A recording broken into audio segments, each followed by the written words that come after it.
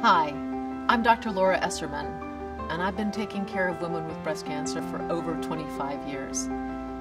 I want to invite you on behalf of all of my colleagues across the University of California campuses and the entire Athena Breast Health Network to participate in what we hope will be a landmark study to help us figure out how to best approach breast cancer screening and, importantly, how to improve it. I think what is really revolutionary about the Wisdom trial and the Athena network is that we ask women to participate in their own breast health program. We're going to test what has been the gold standard for the last 30 years, screening every year starting at the age of 40.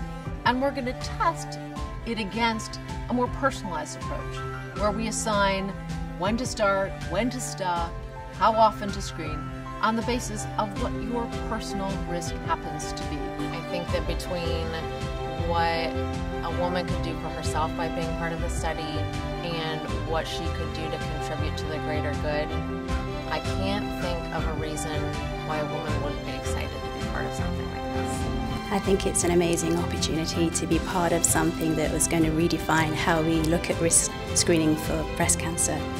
This is our opportunity to contribute to something big, be part of something big, to have an impact on our own care as well as the care of our mothers, our sisters, our friends, our daughters. Stay strong and stay positive, and that we can all do this. We can all do this together. So join us.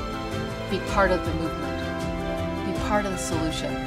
Share your wisdom.